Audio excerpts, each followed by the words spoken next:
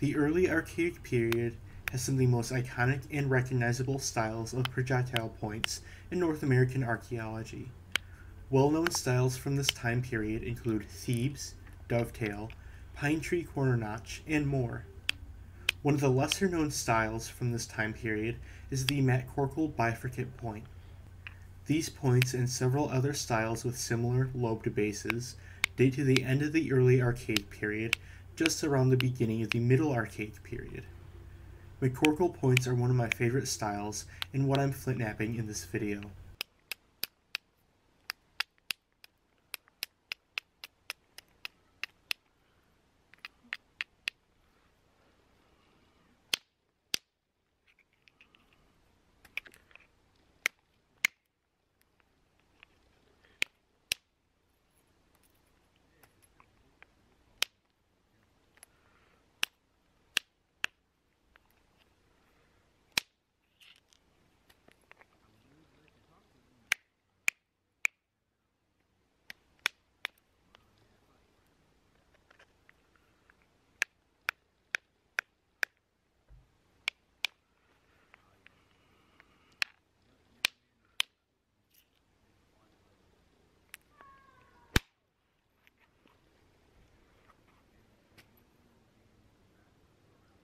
MacCorkle points are grouped in a category of points called a bifurcate cluster, all styles which occur around the same time and are often found together in the same archaeological context. Other bifurcate styles include LaCroix, Rice-lobed, St. Albans, and Kanawha point. MacCorkle points are medium to large size points, known for their distinct lobed bases with deep bifurcations. These points are serrated, although not always quite as distinctly and well spaced as with styles like pine tree points. What's most distinctive about MacCorkle points is their bases. The base is bifurcated by a third notch which extends upward into the base. I've been unable to find any mention in archaeological literature for a functional purpose to the bifurcation. It was likely a stylistic choice, but perhaps it was for a specific tile of haft. On archaeological examples, the bifurcation notch is characterized by a distinctive Hertzian cone notching flake scar on one face, and fine pressure flaking retouch on the opposite edge margin. The base on most examples of MacCorkle points is heavily ground to prevent hafting lashing from being cut. Most examples range from 40 to 84 millimeters, with the average being around 45 to 55 millimeters. Rare, large examples have been found that are up to 120 millimeters in length. My MacCorkle points tend to have a bit deeper bifurcation than archaeological examples.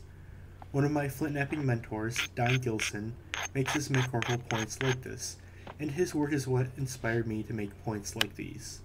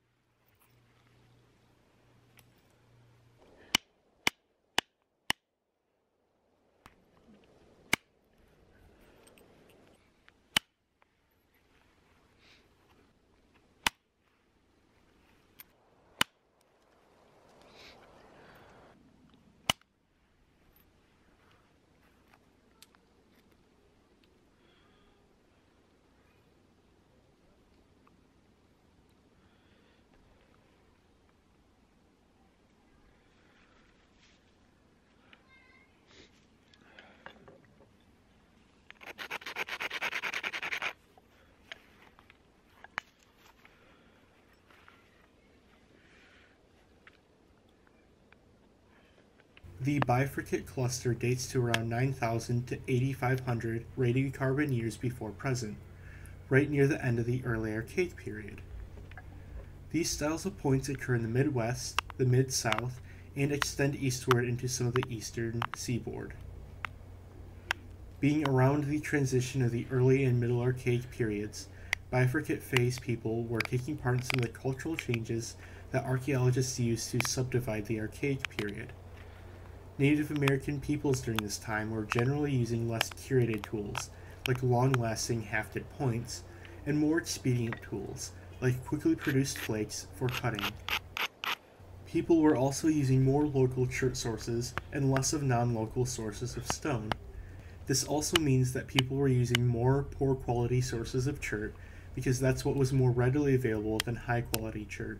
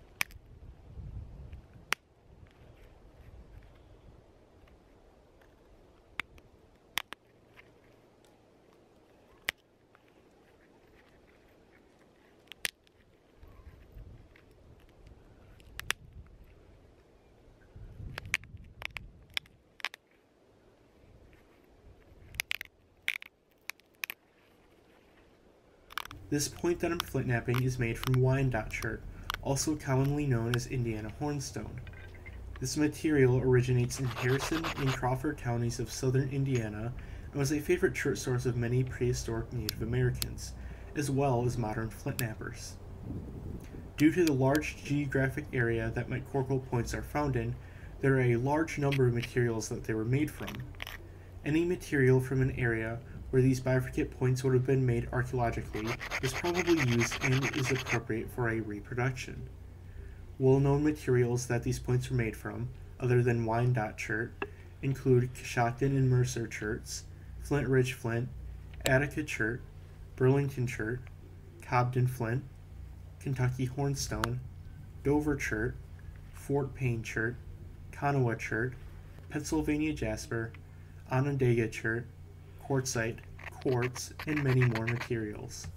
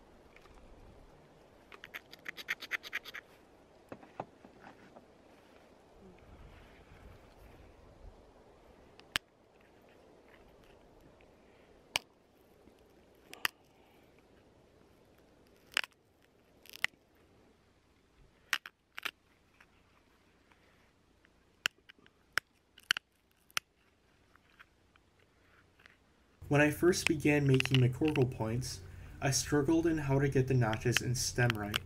The process I use now begins by creating a stem that will become the base of the point.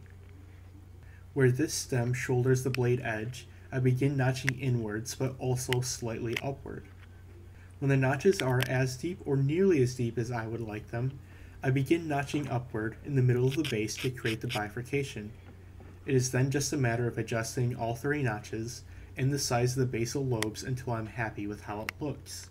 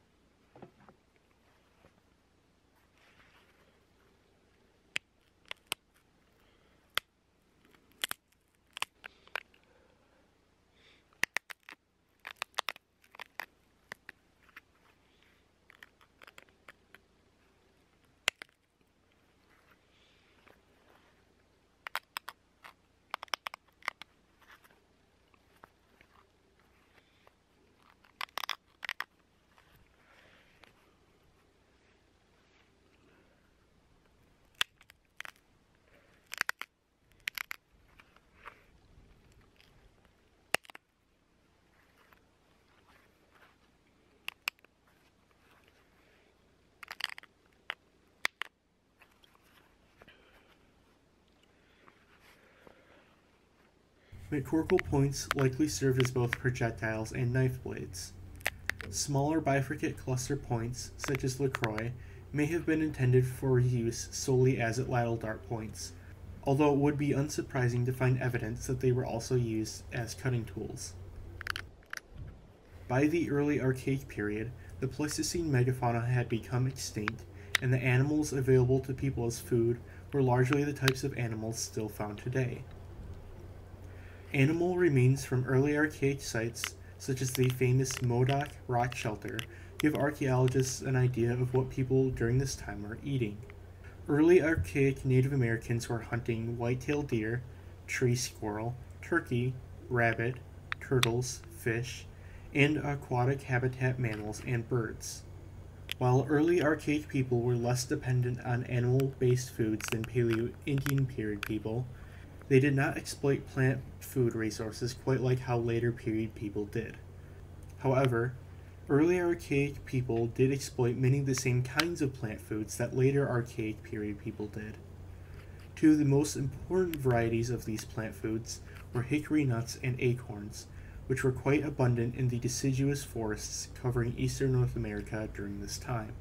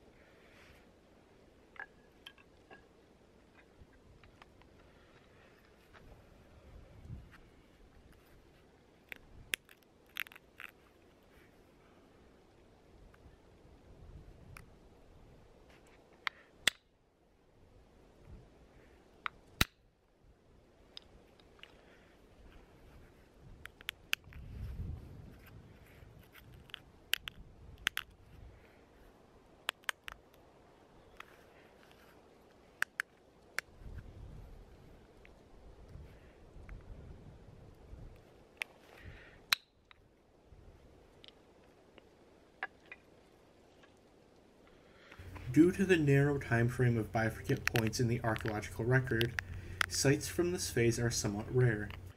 When something other than a simple camp is found, it is especially valuable in terms of what it will tell archaeologists. The Yerker site is one of these special sites because it was a cemetery for bifurcate phase people. The Yerker site is located in the White River Valley of Daviess County in southwest Indiana. 17 MacCorkle points were found here, which identify the site as belonging to the bifurcate phase of the Early Archaic period. Other archaeological materials recovered here include cremated human bone, red ochre, 11 animal canines that have holes perforated in them, bifacial drill fragments, awl-like bone artifacts, and small marine snail shells that were from Florida and were likely used as beads. There are 3 archaeological features here that were identified as the graves, containing human bone. These were sprinkled with red ochre, an earth pigment that consists of iron oxide naturally contained in clay and sand, which has been used as a popular pigment for Native American peoples for thousands of years. These burials had no signs of burning in them, which means that the remains of these people were cremated elsewhere and then transported to the site for burial.